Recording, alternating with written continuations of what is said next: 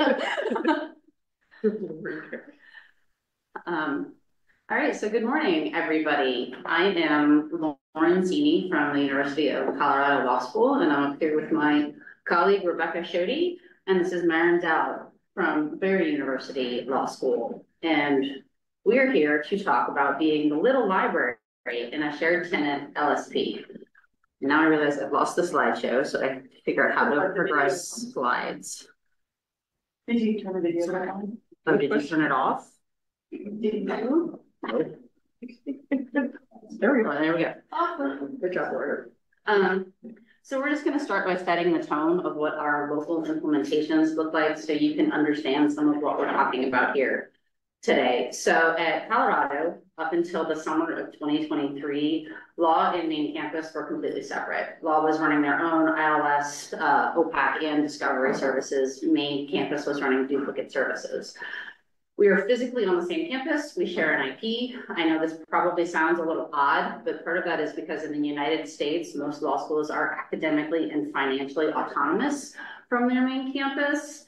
And in many ways, that was just the way it was done for a very long time. As budgets and staff are shrinking, this idea of combining systems has become much more common. Because we were separate institutions for so long, we had very specific workflows that were very different at both campuses that were catered to our special patrons. So when it came time to merge, you can see that law had a tiny little number of records compared to the rest of our main campus records. So we merged into a shared LSP, as well as shared instances of UFINE and EDS. Looking at it a little more granularly, because I know this is what everybody is excited about. We have, again, that single tenant or institution with law being one of the campuses. We are the only library assigned to that law campus, and all of our physical locations reside within that library. The exception location-wise for us is for online resources that we share many of those, I won't say all, many of those across all of the libraries on campus or across our physical space. So we have one online branch that we are putting in resources to from both libraries so that we can have a unified public display approach for all of that. Our main campus and us migrated both out of innovative platforms. We had a lot of concerns about duplication of record numbers from going into the system because we did maintain at law still separate everything. We have separate instances, separate orders. We're using acquisitions units. It's all separate. If it can be separate, it is. And so at migration, we put L prefixes on our instance HRIDs for those incoming records, as well as L prefixes on our POs as they were being created. We had our vendor do this for it. Our vendor was index data, and they did this part of the mapping, so we didn't have to figure it out for ourselves. Pretty much everything else on here is pretty self-explanatory. We did it our own way. We have all separate circles, patron groups, library calendars, and we had to work out how to deal with that across campus. So now that I've set the tone for the back end, Rebecca is going to speak about the front end. So we are less separate in our front end, but we do have some separation. So on the discovery side, when we were migrating, like including the larger library, main campus library and law, had hoped that we could go to a single user interface for searching. But unfortunately that didn't really pan out. So upfront, like the law library was very intent that we could have a like pre-scoped discovery interface for our resources so that our law users could maintain the same level of searching without having to navigate through multiple filters that they were sort of used to. So they could just see law items. And with our original EDS implementation, we weren't able to do that.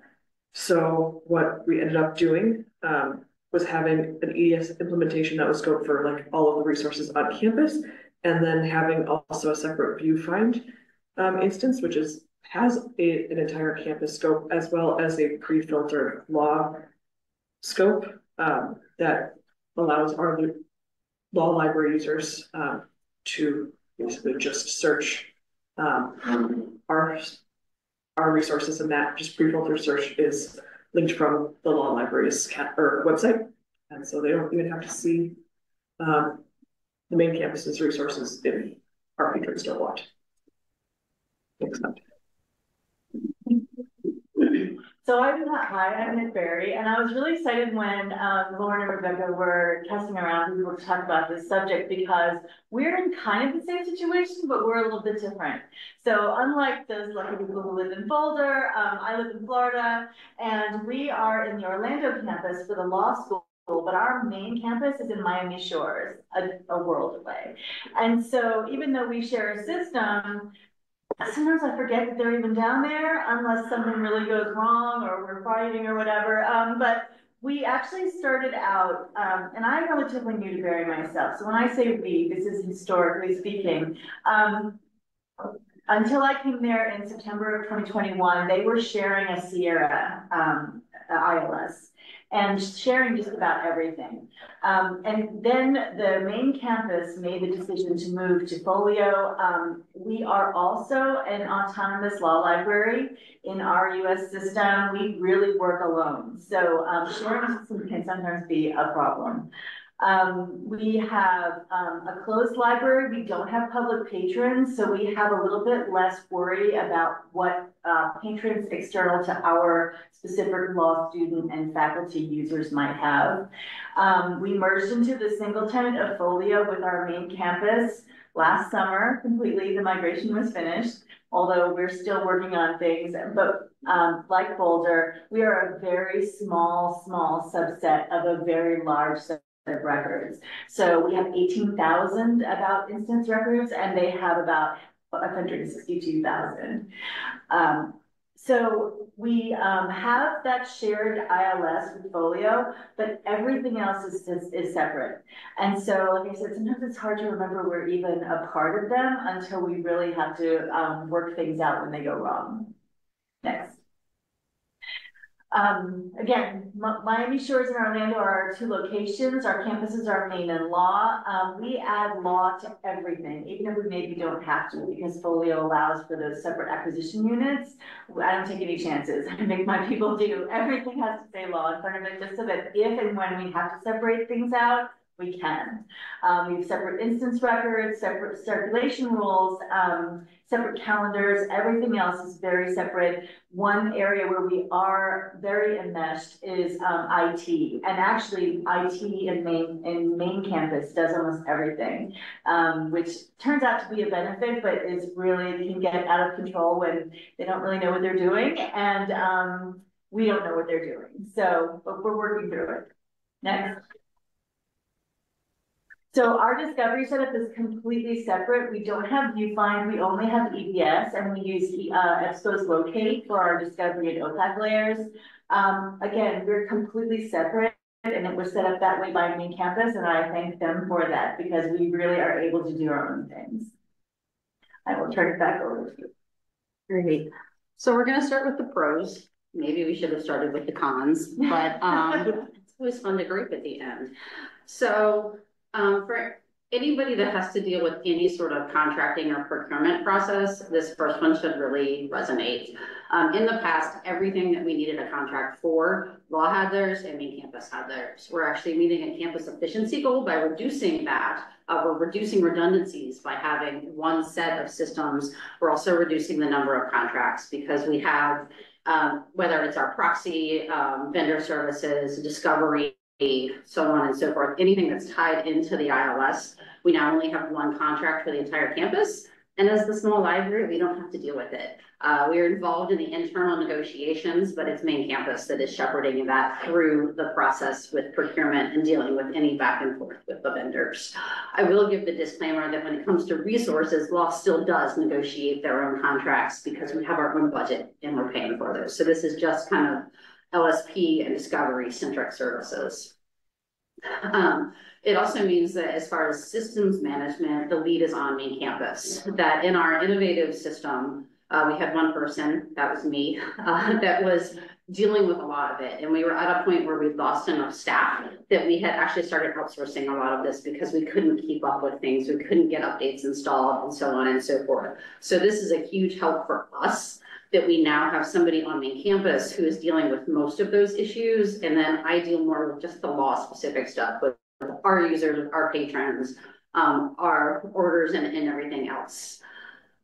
Flipping a little, kind of looking at other benefits outside of these, it's a lot easier for us to compare our resources. Again, we share a physical campus, we share an IP address. That means that our users have access to all main campus things, and for the most part, vice versa. We do have a couple of law-specific resources that main campus users can't access that are electronic. When it came to purchase requests, in the past, we would have to search 2 to 4 different locations to figure out if that was already owned on campus. Now we only have to look in one place. So that's a much more efficient process for us. I don't know that main campus's process has changed much, but we are the ones that are selecting within those law, the K classes of LC, so that they can at least confirm that we have something they think we should have. We have also had a significant improvement of library relationships across campus. If you rewind a decade ago, the libraries, I get the impression, didn't really speak to each other. And with this project, we were very engaged in the migration process, and we're still engaged in the governance going forward. We know our counterparts. I actually had a group of catalogers from main campus over at Law about a week ago, just so we could talk about things. And 5 years ago, that wouldn't have happened. This means that in addition to having good relationships, we have more opportunities to collaborate and share. One of my personal achievements over the last 6 months is that we are able to borrow materials for course reserve from main campus, which if we did that in the past, we were doing a lot of duplication where we had to create our own new inventory records and barcode things, band things, and now we can just loan things across libraries. It was dealing with some of the politics, but it's so much easier now that we are in a shared tenant. And finally, I think I've hit on this, but it's about saving resources too. And that's, yes, we've realized financial savings, but we're also saving people's time. We have these collaborative efforts. We have better relationships. We have more people that can help troubleshoot. And in saving our staff time and providing one unified approach, we, in theory, are also saving our patrons' times in the public catalog. All right, so now I'll talk about some of the benefits of having like a shared discovery interface. So you find in our instance, it's going to start sounding really redundant because a lot of the things that, a lot of the benefits and pitfalls of sharing an LSP are also the same as sharing a discovery layer. So one of the big ones, like Lauren was mentioning, is that we at the law school are able to basically offshore our work to the main campus library. So at the law school, we have less than 20 staff members. We're currently at full staff at 16, but over the past 4 years that I've been employed there, we've been chronically understaffed. And we really haven't been able to allocate our resources towards people who are able to focus on the discovery layer. And so we've been really, really fortunate to allow, or be able to now allow main campus, who has about 10 times the amount of staff members, to actually handle that for us, while we can focus on ultra critical tasks like just keeping the lights on, doing cataloging, doing circulation, things like that. And a second really major thing, benefit of having a shared discovery layer, like Lauren was mentioning, is now we have a campus courier. So, or we are now linked to the campus courier. So with the shared, which lets us loan between our library and the main campus library. So now our users can go into the shared viewfind, and once they click out of our law scope, they can select, you know, a book that's in our business library and say, or in main campus's business library, and say, hey, actually that's relevant to our research or my research, and click it and say, hey, can you deliver it to the law library? And that happens in usually 2 days time they get that book. It's great. And so now our faculty, students, and staff have access to 8.5 million titles versus our original 250,000. Next slide. So just to piggyback off what was said for Colorado, we have all of just about those same benefits. Some of the ones that are particular to Barry are that all of our IT problems went to South Florida. We have our own law IT department, but it's very small and they don't handle anything to do with our ISP. Our LSP, it's all maintained by our main campus IT, which is much more robust, larger staff, and they are able to do just about everything. We can run all our own things. We use Panorama, and we're still implementing that, so I can't say a lot about it, but we are able to do almost everything we need to do on our own, run reports, do all of our workflows. But if we need any support, of course, main campus is there. We also maintain our own resource contracts, but everything else to do with our LSP is completely done by Maine. They were the ones that decided that I think we pay a small percentage, but they pick up the rest. So we didn't have a lot of choice in how things were laid out, but the price was right, I guess. And then again, saving resources, making sure that we have access to everything. When we did the migration, because we had to cooperate on getting everything set up, we found duplicated resources, all kinds of databases that had multiple subscriptions. We were able to clear all of those things out. And as I mentioned, main campus shoulders most of the LSP costs, which lets us put that money towards other resources. So lots of benefits. Now the fun part. The complaints. Yeah, it's the complaints, the challenges of being in a shared system. And I really just want to start by when, Rebecca just described the sizes of our staff comparatively. It's safe to assume nothing when it comes to workflows, especially when you have these varying sizes. My team is 5 people, and we do the entire scope of technical services functions compared to the 10+ person cataloging unit at our main campus. I, in essence, have one person for each department. Sometimes it's one person for 2 to 3 departments over on main campus. Things look very different. And that was a lot of the conversations that we had to have early on in this process, was figuring out how we were different and how we could both work together and be okay that we were different. Permission sets, I think, are one of those places where we tried very hard to collaborate, and we came up with uniform permission sets that we could share for the most part. I will say we have a couple that are law specific because our workflows are just so dynamically different from main campus. My biggest example is that my catalogers do the receiving because it's really the best way for us to find our orders in the sea of main campus's records. And main campus receiving is part of their acquisitions process. So they're very, very different. The way we have addressed having uniform permission set is that there's usually 3 levels of permissions for each kind of functional area. And our one person just gets all of the permissions, is really how that goes at law, while they're much more scoped out at main campus. I will give a caution that you also need to be very aware of who has a permission set assigned. So if, say, you want to move, I don't know, loan rules into their own permission set, and you take that out of the circ manager, but you don't bother to tell the little library, it's really interesting the next time they try to go in and the loan rules are all gone. So it's one of those things that you really have to make sure you're communicating broadly about that.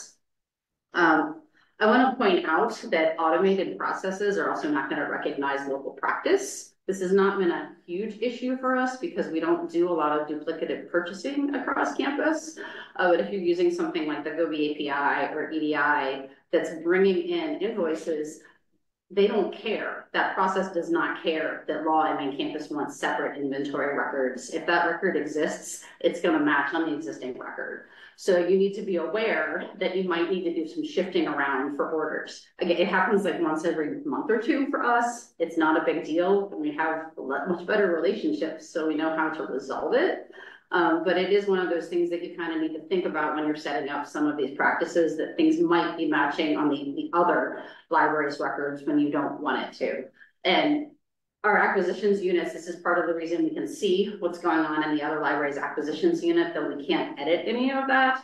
So we at least know, like, oh wait, that's not our order record attached to this.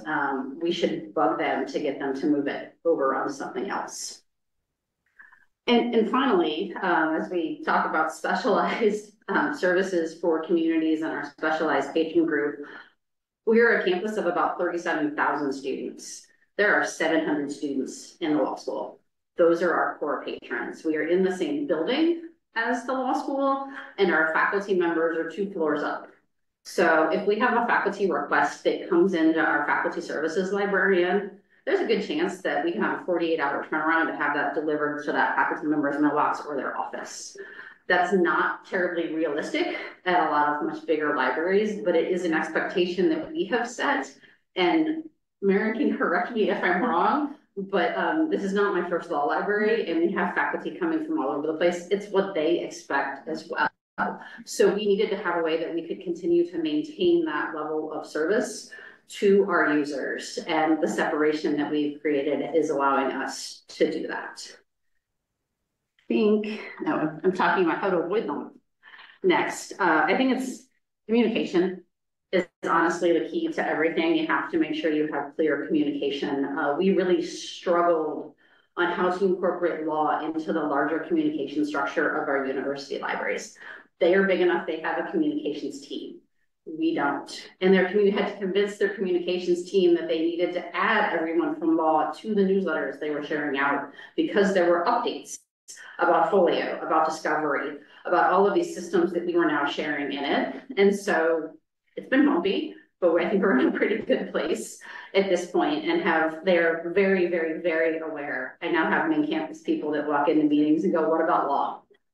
So we've done our job, but kind of looking downstream again, it's if you're doing something that's this collaboration, you need to make sure that the smaller library is a part of these conversations. You need to invite them to meetings. You need to figure out ways to incorporate their resources into examples that are presented. And if you don't know what the examples are, at law we always want to see serials, just saying, but ask them. People like smaller libraries are always happy to share that information, and make sure they're involved in that decision-making process. Even we have 2 votes out of a team of about 60 people when it comes to final decision-making. We can't swing any vote, but we can at least go into a meeting and speak up about it. And if you are that smaller library, show up. Like, you need to be present in those meetings. People need to know who you are. They need to know who to come talk to if something goes wrong, if there's a question. We have had it mostly the last 3.5 years. It's really been one person. We're trying to make that be 2 or 3. But again, like if they don't know who to talk to, they're probably not going to ask you about it. And I will be honest, I think the smaller library is very frequently going to go with the flow when it comes to changes. There are not a lot of things that main campus wants that we can't deal with. It may not be ideal, but having those internal communication structures really helps us. I will advocate for the larger law community, because I work with a lot of the law people in FOLIO. If they do speak up, please listen, because a lot of times it's a really crucial function that we are trying to get to work. And if that's not heard, it's going to have a pretty significant impact on our workflows. So with that, I'm going to hand it back over to Rebecca. All right. So again, I'm talking about the discovery layer. So one of the early challenges that our law library was worried about, which I've already discussed, but I'll mention it again, was that our collection would be hard to find when combined with the university's library's much larger collection. We asked very, very early for a pre-filtered search, and like in the our migration was lagging towards the end, and so we had a lot more pressing needs, like actually going live. So we were really worried that that was not going to happen with our viewfind. However, our vendor pulled through.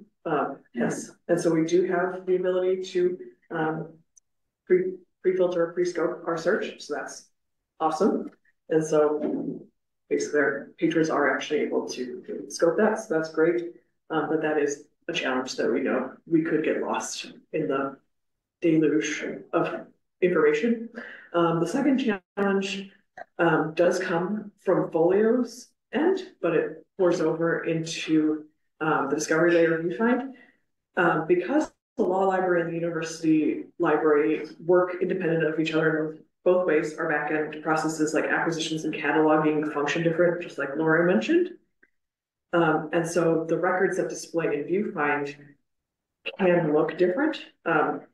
Most of the time, that's not really a big deal, because the main campus library's records, one, outweigh ours millions by millions, and most of the time the records do look the same. We're still using MARC, etc.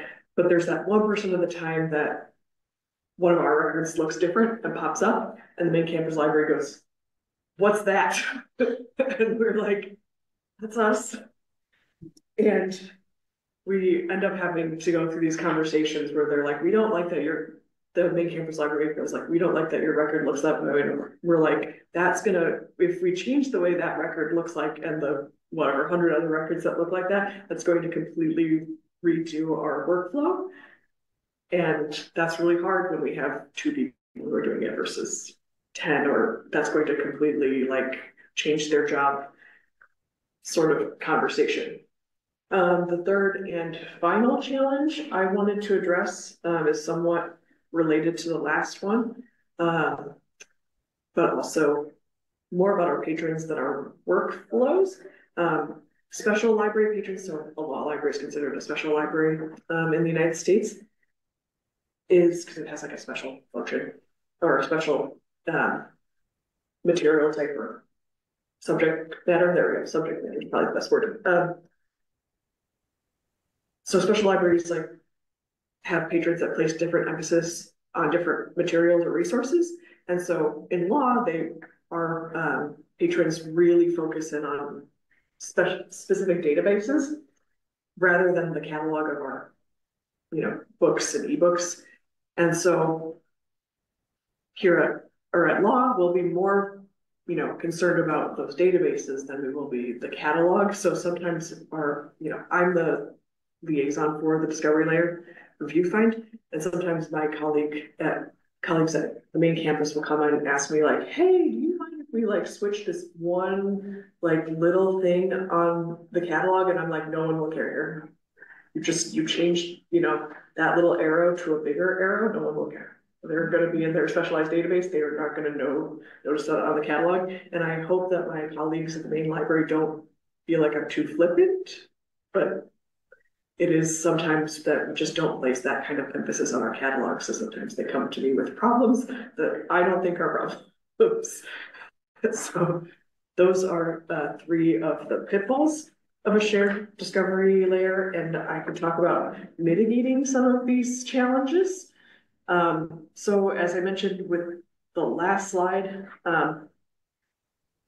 that we're worried that our materials would get lost amongst the university library's large collection.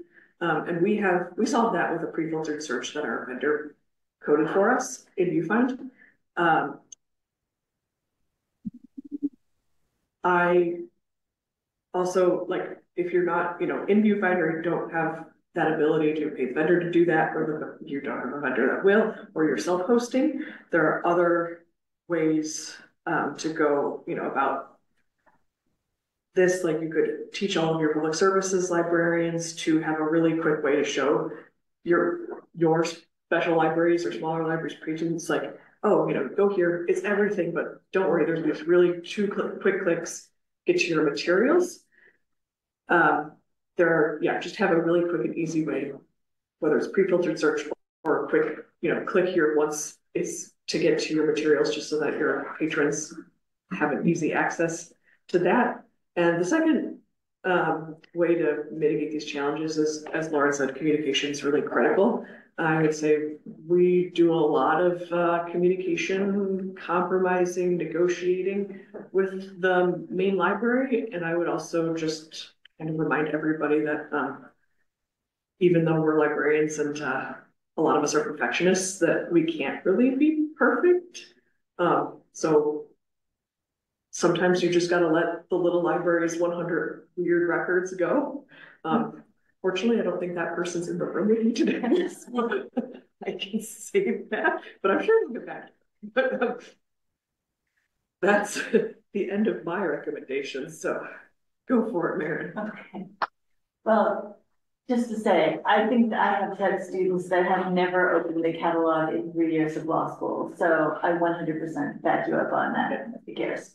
Again, echoing everything that's been said, we have had the same challenges and mitigations, but some I tried to pull out that were special for Barry, where sometimes it's really hard to know who's doing what, especially when Boulder's on the same campus, and so even though they have separation, they do have meetings and they have communication. We don't have that. We don't have meetings with main campus. We have different locations not close to each other. And so sometimes it makes it really hard to figure out who's doing what. The person, there's a lot of turnover maybe, and we don't even know if the same person that was doing workflow 2 weeks ago is doing the same workflow now. And it can be very difficult both from the vendor side and the library side to figure out who's doing what. You can accidentally overwrite settings and instructions from the other library. Ask me how I know. I did it accidentally. I tried to fix something. I destroyed all the loan rules. And I literally was telling my counterpart down at main campus, please don't send someone to Orlando to murder me, but we have to do the loan rules over again. So that is a definite issue, is make those shared times. And sometimes it's hard to figure out what's separate because we do have separate instances for so many things, but we have our acquisitions is locked down. So we can't do anything with each other's acquisitions. And then other times you set something in the settings and not realizing that it's settings for everyone, it can be an issue. And making the other library aware of how patrons access our materials, they're different for each of us. They have podiatry students on main campus, we are law students. We have a lot of weird license issues because of that. And it's difficult to keep communication clear when we're just really not sure who's supposed to do what for the different patrons even. And so one of the issues there is that because we have Open Athens, which authenticates on the front end, unlike Easy Proxy, which authenticates on the back end, we have to keep everything separate up front. So main campus was used to sending out links to students on our campus saying, oh, just find it here. Our students can't use those links anymore because of our authentication changes. And getting everybody used to those changes in workflow can be a real issue. Will you take to the next slide? Yep. So how to guide them? I don't know. Here's some of the communication, of course. But because we don't have meetings, one of the things I focused on is really having one person at each location that is the go-to. I'm that person for law. Marlene is the person for main campus, and we lean on each other a lot. That way we don't have to worry about figuring out who's doing what at each location. I send it to her, she figures it out, she sends it to me, I figure it out. And that's that one point of contact, which has made things so much better.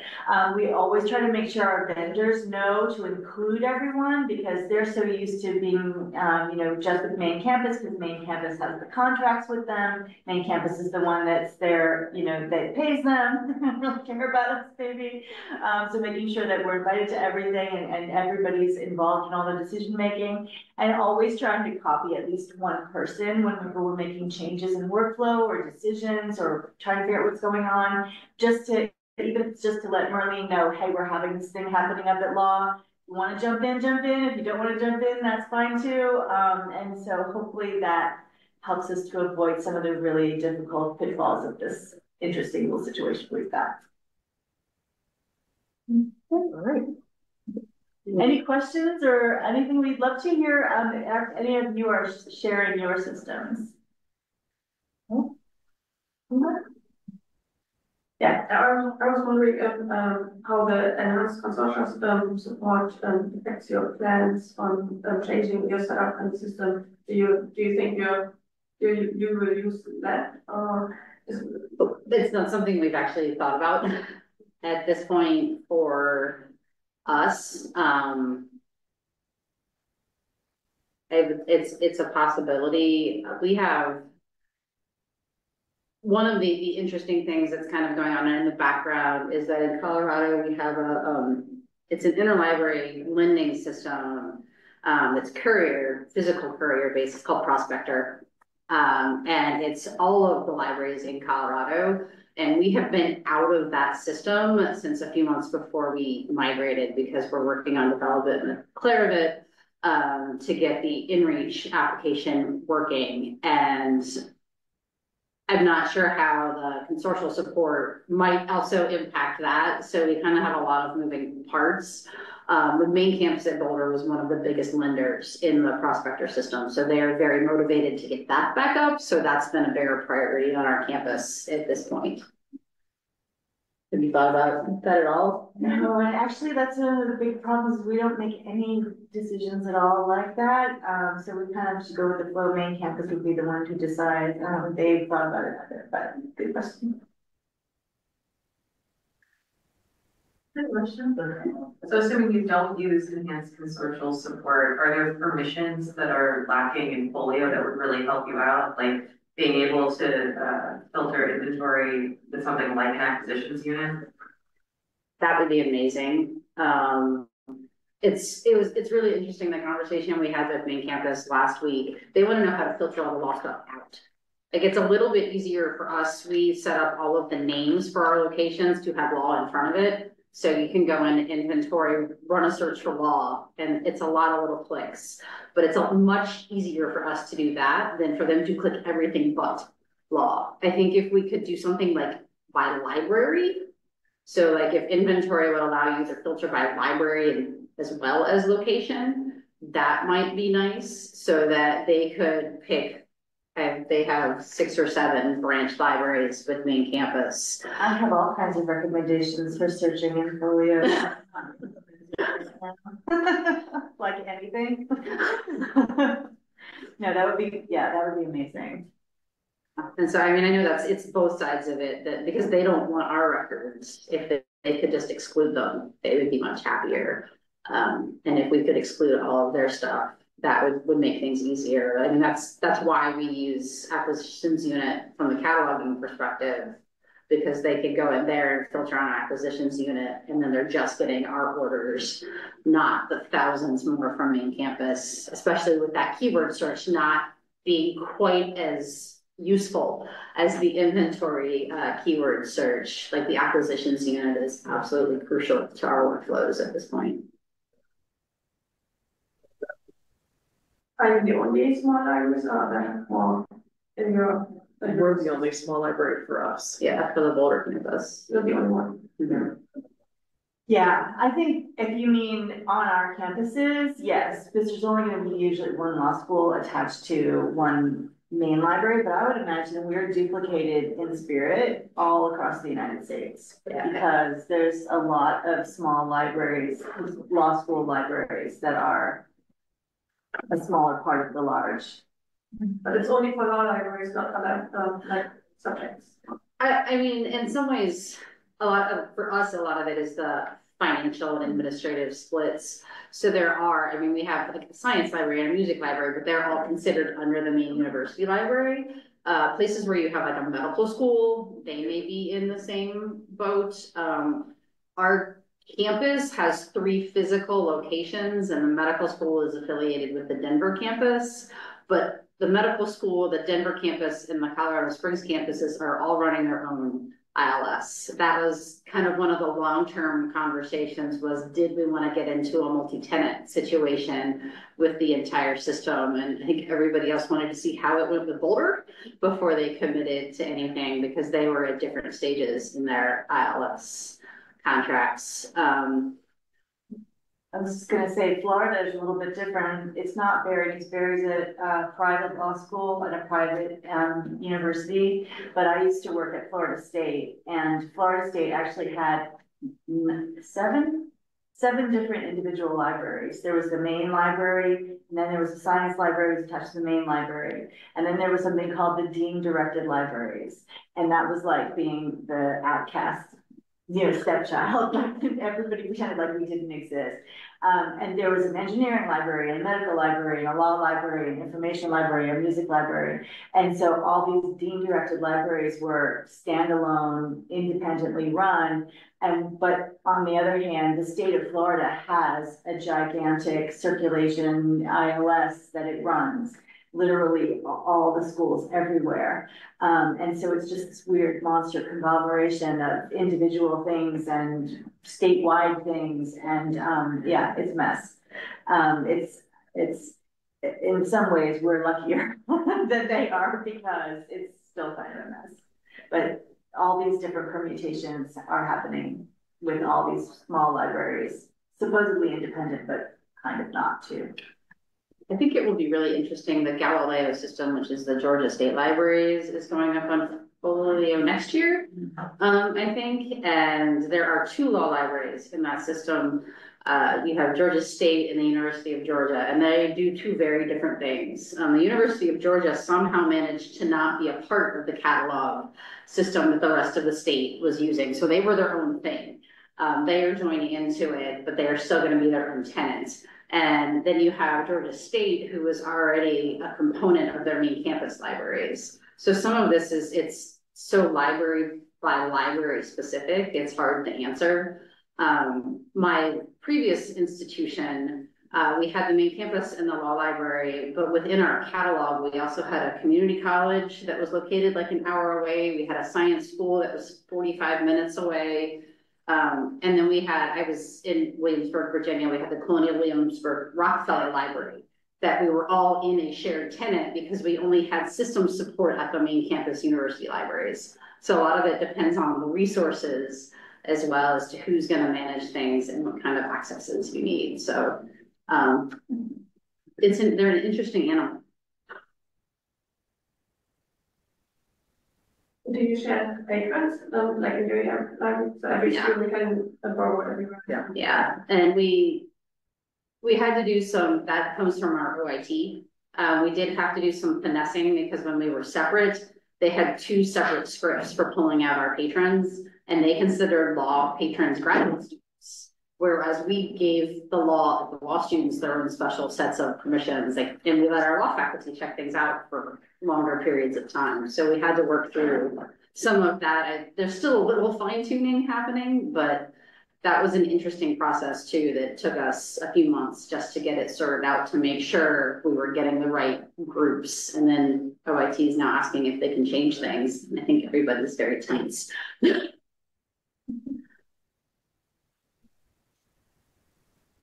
Yeah, let's see. If there aren't any other questions, we can give everybody.